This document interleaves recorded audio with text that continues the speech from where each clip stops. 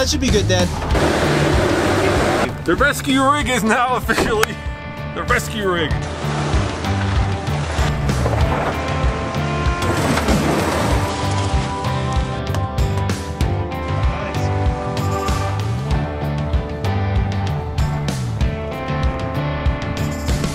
Walk down to get to my truck.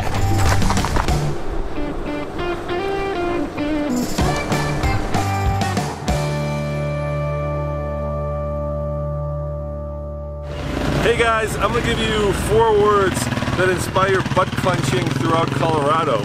Red Cone and Radical Hill. That's right. These are 2 of the more butt clenchy trails that you can run here in Colorado. Why? Well, Red Cone has a 30% grade that goes straight down, and Radical Hill is a shelf road where people sometimes actually can die. And me and Tommy, who's behind the camera, are about to run it with the Colorado, as you can tell, Land Rover Club. We've got a couple of discos, we've got a Defender, of course, and we've got an Explorer. Go figure. I run this one every year. I've done it for at least 11 or 12 years now. Okay. Every year, so I'm very familiar with it. Of course, trails change over time. This is Red Cone, and we'll make the descent down to Webster Pass, and from there we're going to head down the north side. Each year it seems to get a little more washed out, a little more sketchy, but it shouldn't be too bad. It should be, all the vehicles we have today won't have an issue with it. We'll put it that way. Difficulty rating 7. Red Cone. How about Radical Hill? What's the difficulty rating on that? 7 as well. It's a 7, yeah. Yep. Scenic rating is a 10. Scenic rating, and that's what we're all about here. Oh, yeah. I mean, look at these trees. It's a great time of year here. I know, it's like the trail's like lit up in this beautiful gold light that's being reflected off of the turning aspens. I mean, if you're a Coloradoan, this is probably the most beautiful time of the year for, I think, any of us.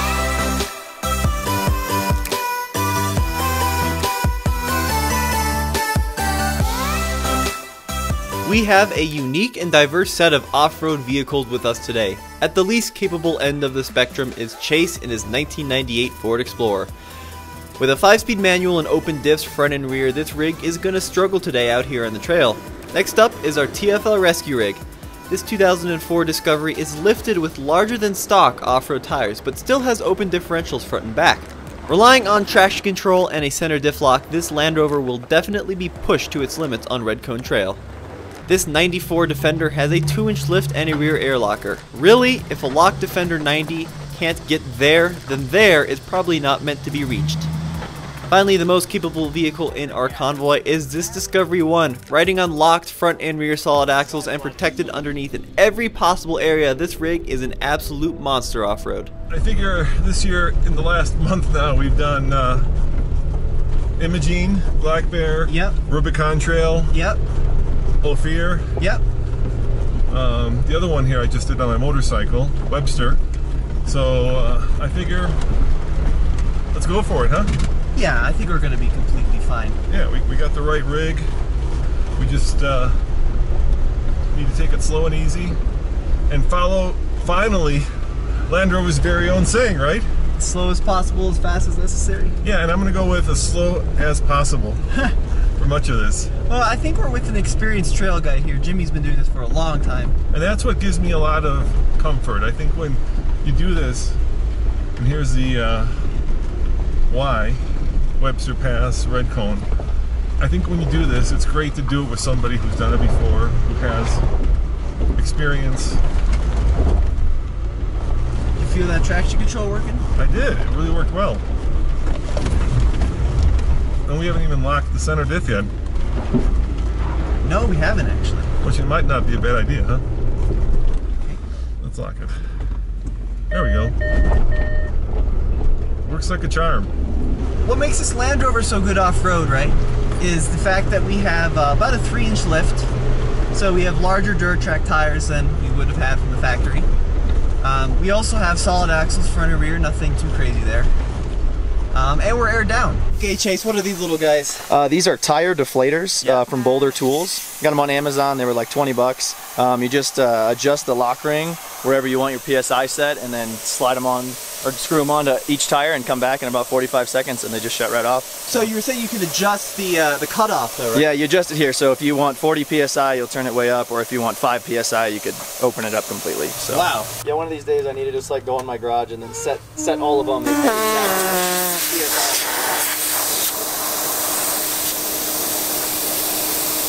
Wow, Dad, that's such a big improvement. Yeah, I love that. Did you see the little box that came in? Show on the box. So they're actually, look, it's Boulder Tools. Oh, no way. Pro Tire Deflator Kit. How much are they, like 15, 20 bucks? 20 bucks comes with on Amazon, huh? Carrying case. Yeah, I love that. That's awesome. I picked up the little pump from there too. It's like 35 bucks, and you just set the PSI you want, and it takes like a minute and a half, 2 minutes per wheel. How much is this bad boy? Like 35 bucks from Amazon. Same thing, yeah. Yeah, and it's their choice one, so even if it gets messed up, they'll you just send it in and they'll replace it. We've got Land Rover's ABS / hill descend / traction control system, which also I think helps a lot. and it's actually still working. Yeah, yeah. Got a little bit of a rocky section here. here. They'll test this vehicle's traction and ground clearance. The trail starts out pretty calm with just a few larger rocks here and there, which are no problem at all for this 1994 Land Rover Defender. Matt, talk to us about your Defender here. So how long have you had it? About 6 years now. Okay. It's been great. A couple problems here and there. I got a 2-inch lift on it, air locker on the rear. Other than that, not much else. The thing's been just fantastic. It's fun to drive around. What year is it? It's a 94. 94. Yeah, I got it with about 85,000 miles on it. It's about 100,000 now, which is still pretty low for a Defender. Yeah. But yeah, it's fun to drive. Yeah. That's awesome. So what drew you to the Defender? Why? Why this truck? I mean, I came from the East Coast. Okay. And in my 20s, early 20s, they were all back then. These things were on the street, brand new and everything. And I thought they were the most awesome vehicle ever. And so finally I came out to Colorado. This one went up for sale. I love the red. Yep. And the rest is history. Nice, nice. I love your little covers here. Those are cool. Yeah, these things are great. And then you can stand up there and do things on the roof or whatever, the hood and all that kind of stuff. You don't dent anything. I see that radio position is so funny. Wow. Yeah, I know. Yeah. It's old school. Yeah. But the seats, I've got covers on now, but okay. The seats are the best thing because they are heated, and I've got folding ones in the back, and those are heated as well. Wow. And they're just a few years old, so they're incredibly comfortable, breathe really well, that kind of thing, but they keep you warm since the heat is lacking in this thing. Do you have air conditioning? Yeah, I do have air conditioning. Yeah. Cool. It's and it's nice actually. I know, I got motorcycles. Luckily they're motorcycles. ATV's a problem.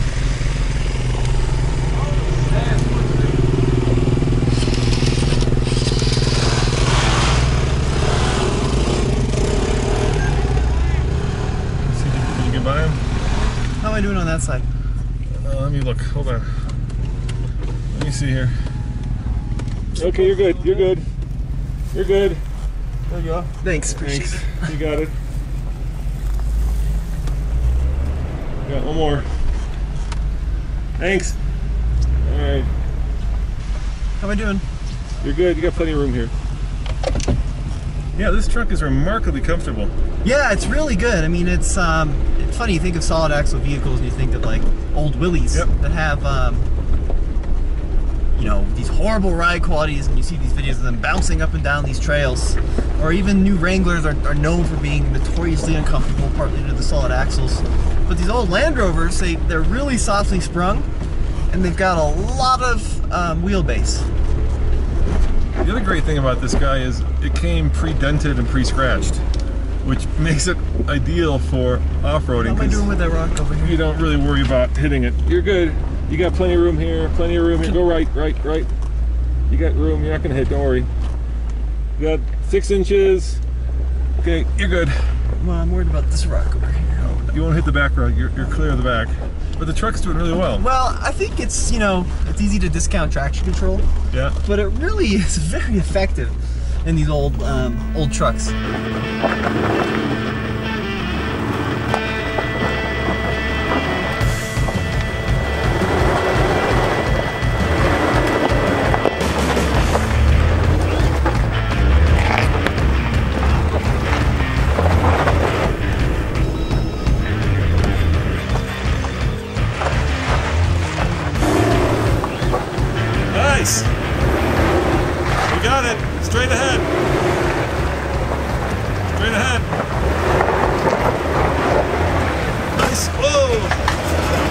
lost something.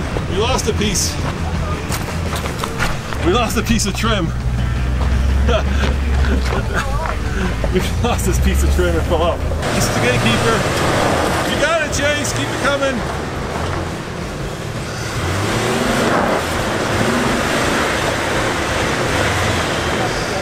Nice work, dude. You got it. The original line and the original trail was all on the left, and you had to go over the two rocks, the big rocks, and you really struggled for some different vehicles. So people started widening that section by driving to the right. So they're putting the driver's side over the big rock and putting that right side right up against the trees and the edge of the trail. So it's widened, it's changed. It's the way things go sometimes. You gotta get your rear wheel on top of the rock too. Come a little your way and a little you gotta go. You might have to come. Well, let's see. Can you get through there? So what's happening is you need a little more traction right there. Yeah.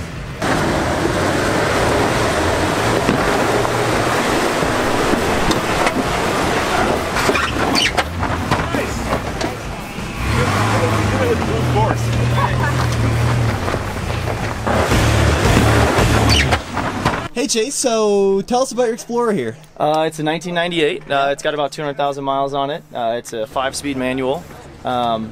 It's pretty much just a budget build. Got less than $5 grand in it total. Picked it up for 1,200 bucks.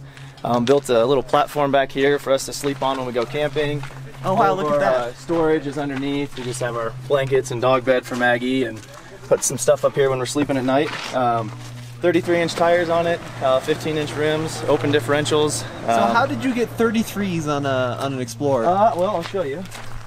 A lot of cutting here, and a lot of hammering.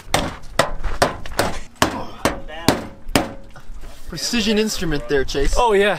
You can still see where the tire does rub a little bit, but I'm trying to keep it as cheap as possible, but still functional. So unless I truly have an issue, then it's not anything I'm going to change right now. So $5 grand. So you did the wheels, the tires. Wheels, tires, all new suspension essentially. I have new shocks on all 4 corners that have a little bit more travel than stock. No sway bars to kind of help with articulation since it's a IFS setup. Right. And then just some cheap lights. That light bar I got for free. The one on the top was 50 bucks on Craigslist, and then the basket I've had for the past 4 or 5 cars, I just kind of toss it onto the next build. And then a spare tire. Your mirror here, Chase. We lost that on Barbour Forks Trail. Okay. So we were a little bit, it gets pretty tight, kind of narrows down, and I slid a little bit off to the right hand side, and an aspen took that from me. So I think a little duct tape and it'll be back. There you go. Nice. Nice. Easy peasy. Oh, I fell off. You got it. That's where a piece of trim fell off. That's the gatekeeper. And you can tell it took a little bit of getting over that. But Land Rover did really well. Thanks. Yeah, there you go. Nice. Yeah. Yeah. Hi guys.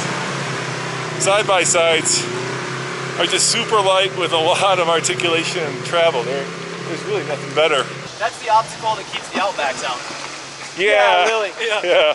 Yeah, don't say that. Oh my God, the Subaru fans are gonna go nuts. First bit of trail damage done, but that's okay. That's why we bought this bad boy. It's a mountain goat. So our temperature is at 198. We're right where it should be. I prefer it to be a little cooler. Oh. But what are you gonna do?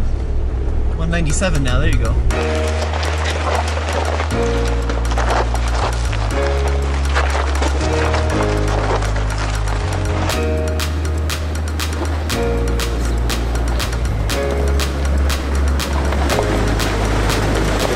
It's funny, off-roading is always a compromise. You know, when you have a dirt bike, you kind of talk about how off-road worthy it is. It's a 75% dirt and 25% road. And you kind of got the same issue with these trucks. So, you know, this is probably, let's call it 60% road and 40% dirt. When you lift it like this, it changes that equation to maybe the other way, 60% dirt, 40% road. But then when you try to go overland and you put the tent on the roof, you put all this weight up high, which makes it not ideal because you don't really want to be able to roll it by raising the center of gravity. So that's why I'm just taking it nice and easy, picking my line very carefully, and letting the truck do all of the work. Okay, slow. Slow. Okay, now find a driver. Okay, hard driver, hard driver. That's the way.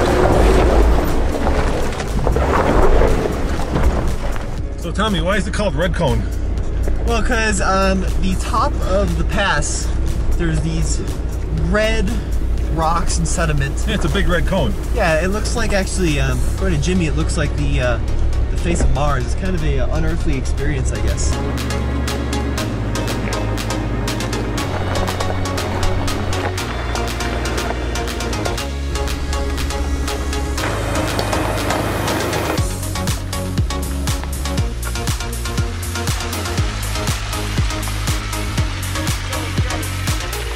As we climbed higher up the trail, the ruts and ravines became bigger and more severe, really pushing the limits of our 2004 Land Rover.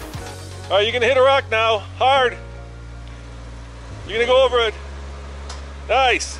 You can see here that the Land Rover relies heavily on traction control to distribute the power where it needs to go, when it needs to go there. The system is really working, and you can even hear the little pump buzzing. You got it. You got it, nice!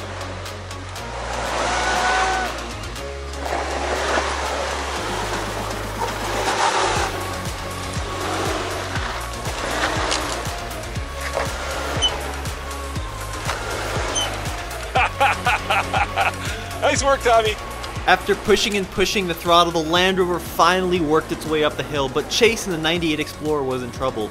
With open diffs front and rear, there was no way to distribute power left and right, and he just kept spinning and spinning. The only way to get up this for Chase was momentum, but the issue was, this obstacle followed another difficult obstacle that also required momentum. Chase was in big trouble. Alright, now go for it. There you go. Come on this way.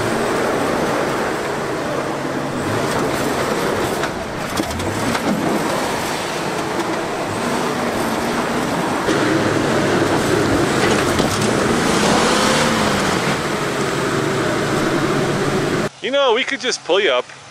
That too. I've got some straps. Yep. That'll be easy. You want to just pull them up, Tommy? Before you destroy the thing? We could. Let's just pull you up. Yeah, we'll grab some straps. It'll just be easier. What do you think? This bumper is all steel, but Can you go over and through the cross member? yeah, we might be able to go just right up through there. And then come around, yeah? Yep. That one around, whatever you want to put it on. Oh, we've been greatly outstrapped here, Dad. Oh, yeah. Wow, look at that thing. I've got more too. It's just this is my dynamic one. The Enterprise needs to be towed out of here. So what's the strategy here? Well, we make sure we can get a strap around the frame, or we're going to use a cross member. Not the best, but dynamic strap, so it's not going to shock load it. This is going to stretch. So we're just going to give a little bit of pressure to get him through the flexi spot here. This would be more of a kinetic pull, right? Yes, absolutely. The strap has give to it. I'm ready.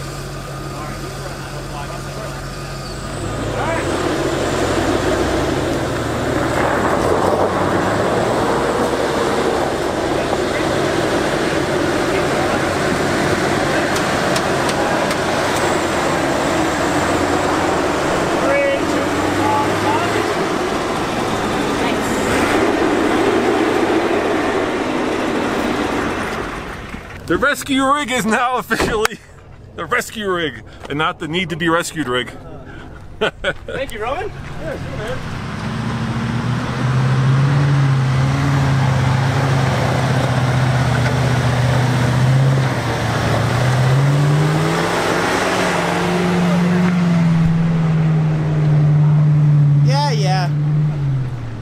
Yeah. Air locker at 90.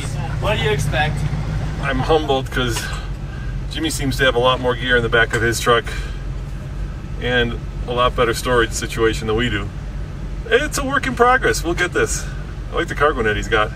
Jimmy, I have to say, I think you have probably my dream truck here, because this is just such a cool little rig. Tell me about your truck here. So it's a 1994 D1, 5-speed, so everyone's all excited over that sort of stuff. It's a 2-owner, so the original owner was from Colorado, still living here as far as I know.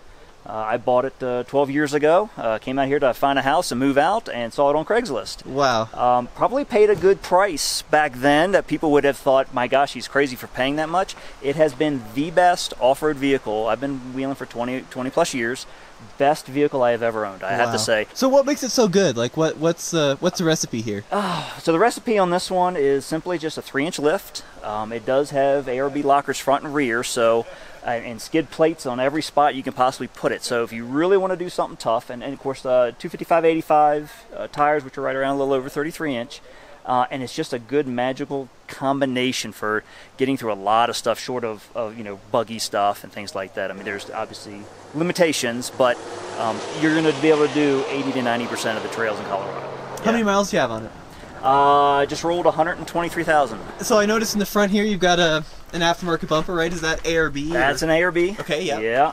On it when I bought it, I personally wouldn't recommend it for the fact that if we actually go around to the other side, but you're going to see a lot of bumps on it. So I'm not afraid to get close or get up against some stuff. And ARBs are great, but they're notorious for flexing and giving, and if you make mistakes like I've made over the couple of years, as you can see, it will tweak it. So that bumper's been pushed into the fender, it's buckled, so you can see fender. Yeah, right here, yeah. It's buckled the fender and all that. I haven't bothered to pull it out and try to straighten it out or anything. It's obviously I wheel it, so. Jimmy, this is so funny. You can see where like the cutout would be for a sunroof. Yeah, so folks who know Land Rovers really well will look at this and go, why does it have a leather interior? Because this model, without sunroofs, is, you know, is a base model, if you will, and came with cloth interior. The original owner wanted this, no sunroofs, 5-speed manual. He wanted leather. So the Denver dealership said, no problem, buy it, we'll swap it out before you leave the lot. So it got swapped to leather before it ever left the lot, and it's had it ever since. So, and it's just within the last year and a half, I've got the dreaded headliner sagging. So yeah, at some point I'll get around to dealing with that. That's funny. So from here we're stopping and taking in the views, and you can see the trail heading up to the first peak up here. The trail gets a little soft, loose, gravelly. It's an incline, and probably the worst spot is where you see the 2 white rocks there amongst the bushes. Yeah, the Jeep just went through. Yep, just right through there. It gets a little slippery. You just want to make sure you're maintaining enough momentum that you don't want your vehicle to come to a stop, because it will kind of start digging down. Shouldn't be too bad. You should be able to seesaw the wheel or something. There's a little wiggle, get yourself moving again. But it's a little steeper than it looks from here. This truck is doing exactly what Land Rovers are notorious for, which is wafting you across difficult terrain. Notorious would be breaking down. No, notorious. Known for. Notorious is bad. Well, known for is wafting you across this open, rocky terrain in complete comfort, because you know I'm incredibly comfortable here. Just you know, just sinking down into these leather seats, holding onto this leather steering wheel. We've got automatic climate control, heated seats, power everything. Hill descent control. I'm feeling a little guilty getting the inside of this thing so dusty because it's such a nice place to be.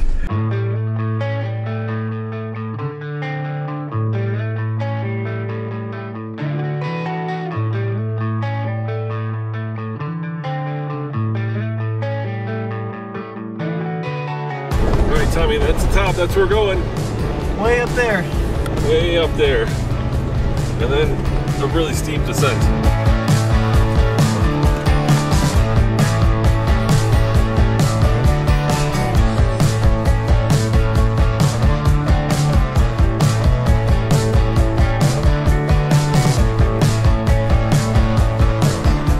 Start debate.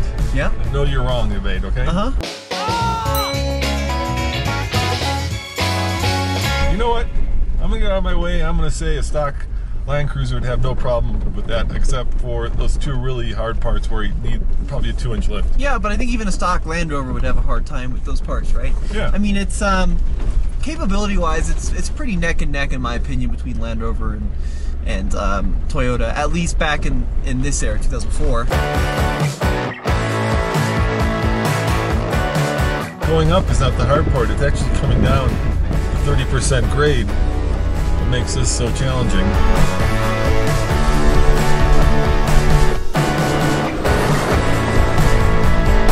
A little scary up here, Tommy. Pretty darn high. Yeah, and the crazy thing is it's like drops everywhere. Yeah, there's not one drop, it's everywhere. Yeah, everywhere it drops, yeah. I can see right here. Yeah? What happened? Put a nice gash in a rock rail. Oh, really? Huge gash. Well, that's what they're for.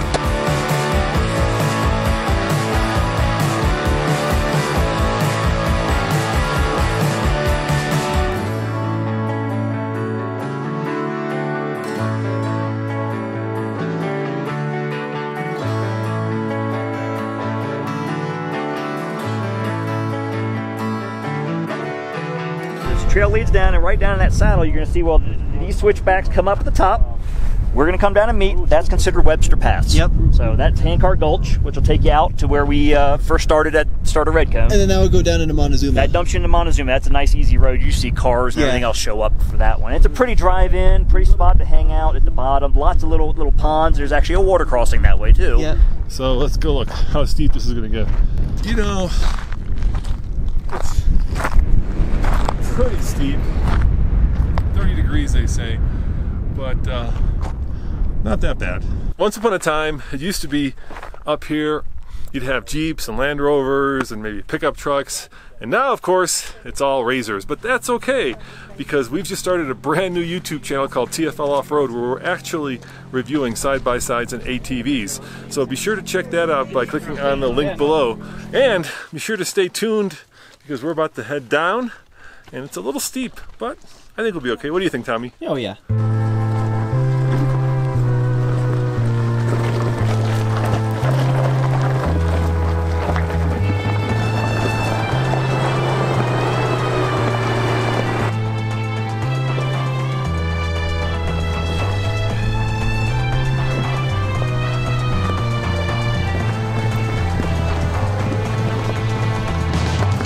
Here we go.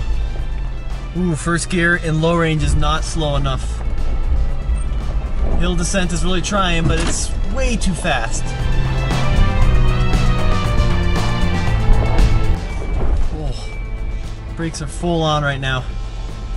Oh, we're still sliding.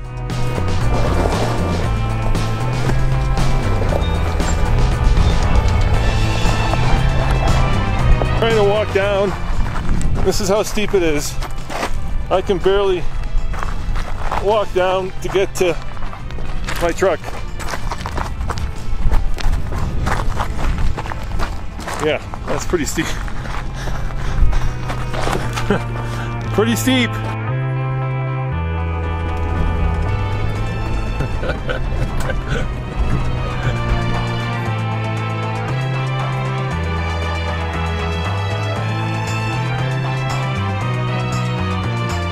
The TFL rescue rig made it down the mountain despite a somewhat mushy brake pedal and tired suspension. We had a great day on the trail and are absolutely in awe of this old Landy's capabilities. As always, this is Tommy and Roman with the Fastlane Off-Road. Stay tuned to TFLOffroad.com for the latest and greatest in everything off-road.